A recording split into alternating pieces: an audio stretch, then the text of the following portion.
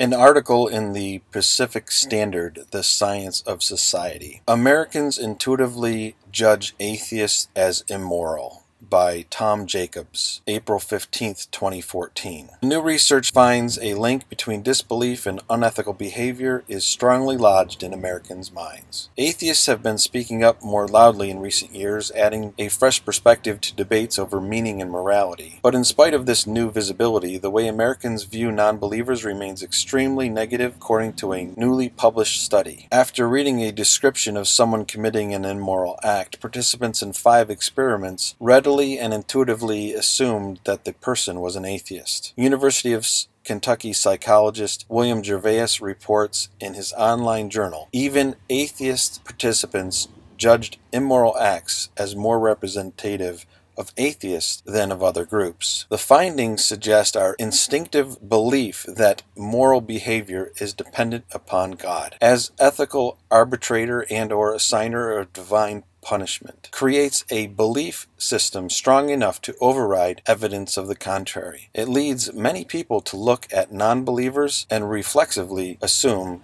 the worst. Gervais described 5 experiments with a total of 1,152 participants, all recruited online via Amazon's Mechanical Turk. He notes that users of this service have previously been found to be less religious on average than Americans in general, making his findings all the more striking. His methodology involved discovering that prejudice would lure people into making a common mental error. Participants in the first experiment, 237 Americans, read a description of a man engaged in unambiguously immoral behavior. Dax was described as someone who harmed animals as a child and then went on to kill a series of homeless people as an adult. Afterwards, they were asked whether it is more probable that the man is A, teacher, or B, a teacher and some other descriptor. The descriptive terms were is a Buddhist, is a Christian, is a Jew, is a Muslim, and does not believe in God. In this formulation, the first answer, is a teacher, is always correct, since any of the other answers are subsets of the first. The fact is not logically possible for any of the other answers to be accurate makes them good indicators of bias. If you, say, hate Muslims, you'll be tempted to check the box without stopping to think through your answer. When the second possible answer was one of the aforementioned religions, the vast majority of participants did not make the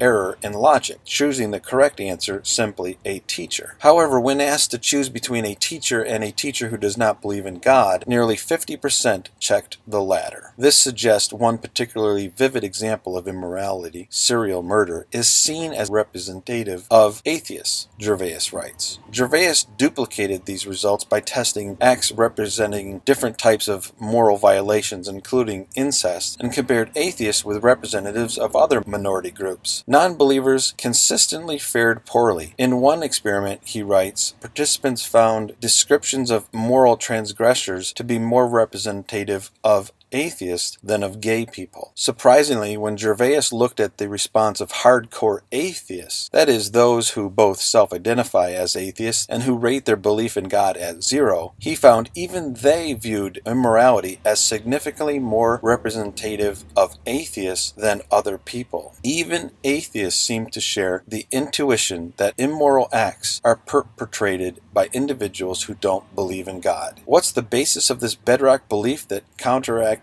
immoral impulses requires religion? History and evolutionary psychology suggest that religion likely does assert some influence on morality in at least 2 ways, Gervais notes. One is creating communities where certain ethical standards are expected to be upheld. The other is the thought that some higher power is watching you, judging you, and perhaps preparing to punish you if you step out of line. These 2 mechanisms are not mutually exclusive and likely both operate in concert, he writes. Yet the result of his 5th and final experiment suggests belief in God, as opposed to membership in a church, is a key factor in most people's minds. Laypersons may overestimate the role of faith, while underestimating a role of community is shaping morality, Gervais writes. It is an important distinctive in that atheists can also form communities founded on ethical principles, humanism being a prominent example, but as long as people are convinced that there is no good without God, atheists fighting for public acceptance face a struggle of biblical proportions.